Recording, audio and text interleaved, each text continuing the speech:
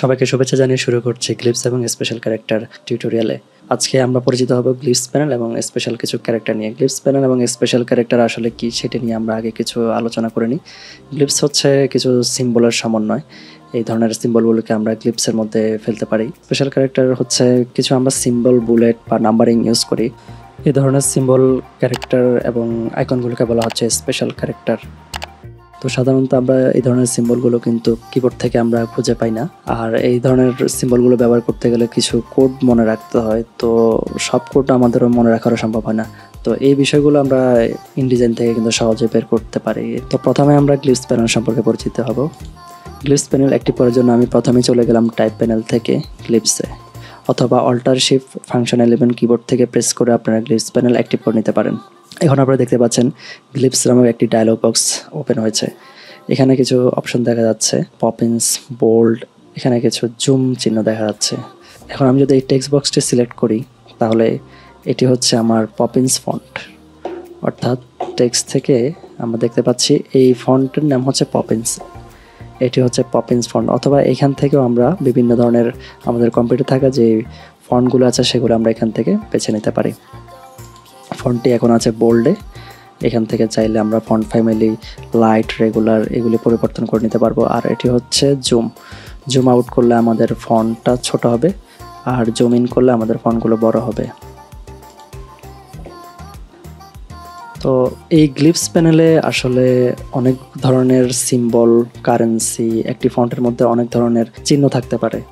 এই চিহ্নগুলো আমরা কিভাবে বের করব? গ্লিপস প্যানেল থেকে আমরা এগুলো বের করে নিতে পারবো। যেমন এখানে শো একটি অপশন দেখা যাচ্ছে, এখান থেকে বিভিন্ন ধরনের ক্যাটাগরি আছে। আমি প্রথমে যদি এন্টায়ার ফন্ট সিলেক্ট করি, এন্টায়ার ফন্টের মধ্যে আপনারা দেখতে পাচ্ছেন অনেক ধরনের সিম্বল, অর্থাৎ এই পপিন্স ফন্টের আন্ডারে যত ধরনের সিম্বল আছে এখানে সব দেখা যাচ্ছে। তো এখানে ক্যাটাগরিতে আরও দেখতে পাচ্ছি number, currency symbol, math symbol হচ্ছে অঙ্কের যে সিম্বলগুলো আছে সেগুলো।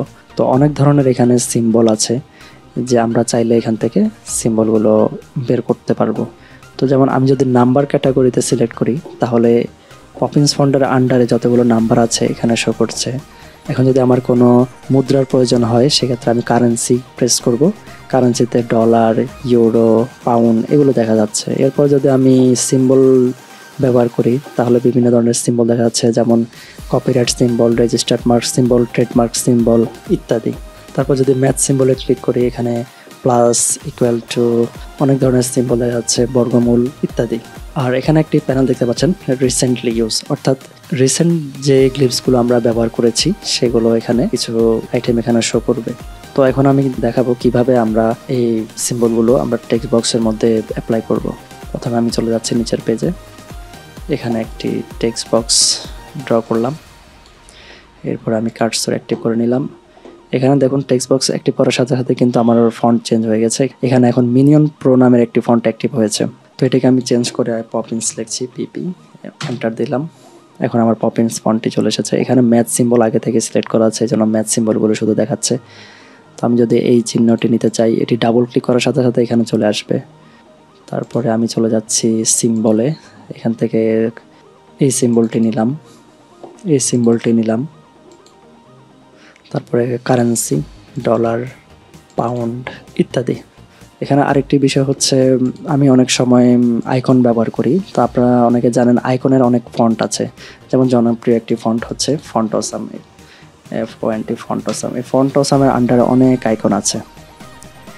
তো এই ধরনের আইকন যদি আমি বারবার ইন্টারনেটে গুগলে সার্চ দিয়ে বের করি, ভেক্টর আইকনগুলো, এগুলো অনেক সময়ের ব্যাপার। সেজন্য আমি এই ফন্টসাম আইকনটি ইউজ করি। এটি একটি আসলে ফন্ট। এই ফন্টের আন্ডারে অনেকগুলো আইকন রয়েছে, এগুলো আমরা এখানে ব্যবহার করতে পারি। যেমন এই সিম্বলটা আমি প্রেস করলে এখানে চলে আসবে। এইভাবে করে আমরা গ্লিপস প্যানেলের সাহায্য নিয়ে আমরা অনেক ধরনের সিম্বল নিয়ে কাজ করতে পারবো। তো এবার আমরা আলোচনা করবো স্পেশাল ক্যারেক্টারগুলো নিয়ে। স্পেশাল ক্যারেক্টারগুলো আসলে এই ধরনের সিম্বলগুলোই, এগুলো আমরা গ্লিপস প্যানেলে দেখেছি। গ্লিপস প্যানেলটি আমি ক্লোজ করে দিচ্ছি। গ্লিপস প্যানেল ছাড়াও আমরা স্পেশাল ক্যারেক্টারগুলো কোথা থেকে পাবো সেটি আমি এখন দেখাবো। এই জন্য চলে গেলাম নিচের পেজে। এখান থেকে আমরা চলে যাব টাইপ থেকে ইনসার্ট স্পেশাল ক্যারেক্টার। এখান থেকে আমরা সাব মেনুতে আমরা পেয়ে যাব সিম্বল, মার্কার, আরও কিছু অপশন। তো সিম্বলের মধ্যে আমরা বিভিন্ন ধরনের স্পেশাল ক্যারেক্টার পাবো। আমি প্রথমে এই টেক্সট বক্সটি সিলেক্ট করে নিচ্ছি, তারপর আবার চলে গেলাম ইনসার্ট স্পেশাল ক্যারেক্টার সিম্বলে। সরি, এখান থেকে আমি আগে টেক্সট বক্সের ভিতরে ক্লিক করে আমি এবারে চলে যাচ্ছি ইনসার্ট স্পেশাল ক্যারেক্টার। এখানে সিম্বল দেখতে পাচ্ছেন বুলেট ক্যারেক্টার, তারপর আছে কপিরাইট সিম্বল। তো এখানে যদি আমি কপিরাইট সিম্বল প্রেস করি তাহলে দেখছেন কপিরাইট সিম্বলটি এখানে চলে এসেছে। তারপরে এখানে আমি ট্রেডমার্ক একটি সিম্বল প্রেস করব। এখান থেকে ট্রেডমার্ক এই ধরনের সিম্বল আপনারা দেখেছেন, টিএম অর্থাৎ ট্রেডমার্ক সিম্বল। তারপর এখানে আরও অনেক ধরনের সিম্বল আমরা এখান থেকে প্রয়োগ করতে পারি। এখানে আরও আছে, মনে করুন copyright symbol, ellipse, paragraph symbol, marker, hyphen dash. এখানে আমরা হাইফেন ড্যাশ নিয়ে আলোচনা করব, মার্কার নিয়ে আলোচনা করব না, এটি অন্য অপশন। এখানে মার্কারের যে বিষয়টি হচ্ছে কারেন্ট পেজ নাম্বার, এটি আমি মাস্টার পেজ যে ভিডিওটি করা হয়েছে, টিউটোরিয়াল করা হয়েছে মাস্টার পেজ সম্পর্কিত, সেখানে আপনারা এই মার্কার পেজের কারেন্ট পেজ নাম্বার অপশনটি পেয়ে যাবেন। এখানে শুধু আমি হাইফেন এবং ড্যাশ নিয়ে কথা বলবো আর সিম্বল নিয়ে কথা বলবো। এখানে সিম্বল থেকে আরও কিছু সিম্বল আমরা দেখে নিই, যেমন এলিপস। এটি হচ্ছে এই ধরনের ডটগুলোকে বলা হচ্ছে এলিপস। এবার আমরা বুলেট এবং নাম্বার প্রয়োগ করব। এই দুটো ফিচার অত্যন্ত জনপ্রিয়। বুলেট ক্যারেক্টারের জন্য আমরা এখানে আলাদা একটি বুলেট এবং নাম্বার লিস্ট আছে। এখানে যদি আমি অ্যাপ্লাই বুলেট দিই তাহলে বুলেট অ্যাপ্লাই হয়েছে। তারপরে এখানে যদি আমি নাম্বার অ্যাপ্লাই করি, অ্যাপ্লাই নাম্বার, তাহলে নাম্বার হবে। এখানে যদি আরেকটি নাম্বার অ্যাপ্লাই করি তাহলে অটোমেটিক নাম্বার পরিবর্তন হয়ে এটি হয়ে যাবে 2। তো আমরা ম্যানুয়ালি 1 2 3 এভাবে না করে এই বুলেট এবং নাম্বার লিস্ট থেকে আমরা এভাবে করে আমরা অ্যাপ্লাই বুলেট এবং নাম্বার অ্যাপ্লাই করতে পারি। এবার আমরা আলোচনা করব ড্যাশ নিয়ে। আবার চলে গেলাম ইনসার্ট স্পেশাল ক্যারেক্টার, এখান থেকে আমরা চলে গেলাম হাইফেন এবং ড্যাশে। তো এখানে দেখা যাচ্ছে এম ড্যাশ, এন ড্যাশ, এই দুটি নিয়ে আমি আলোচনা করব। এম ড্যাশ হচ্ছে এই ধরনের ড্যাশকে বলা হচ্ছে এম ড্যাশ, আর এখানে যদি আমরা এন ড্যাশ প্রেস করি,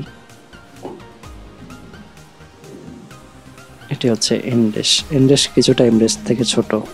এটি কিন্তু প্রচলিত ড্যাশ নয়, প্রচলিত ড্যাশ হচ্ছে এটিকে বলা হচ্ছে প্রচলিত ড্যাশ। এটি হচ্ছে এম ড্যাশ, এটি হচ্ছে এন ড্যাশ।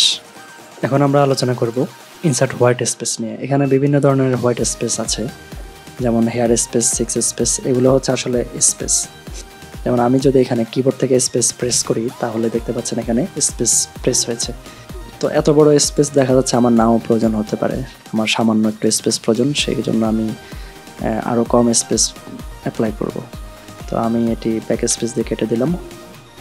এখান থেকে আবার চলে গেলাম ইনসার্ট হোয়াইট স্পেসে, তারপর এখানে আমি হেয়ার স্পেস প্রেস করলাম, সামান্য একটু স্পেস এখানে হয়েছে, এটিকে বলা হচ্ছে হেয়ার স্পেস। তো এই ইনসার্ট হোয়াইট স্পেসের আন্ডারে আরও অনেক ধরনের স্পেস আছে, এগুলো আপনারা বাসায় প্র্যাকটিস করবেন। তো গ্লিপস প্যানেল এবং স্পেশাল ক্যারেক্টারগুলো আপনারা বাসায় বসে প্র্যাকটিস করবেন, এবং যদি কোনো সমস্যা হয় তাহলে কমেন্ট বক্সে প্রশ্ন করবেন, আমাকে জানাতে পারেন। আমি যতটুকু জানি আপনাদেরকে সাহায্য করব জানাতে। তো পরবর্তী ভিডিও দেখার আমন্ত্রণ হলো, সেখানে আমি আলোচনা করব স্টোরি এডিটর নিয়ে। আল্লাহ হাফেজ।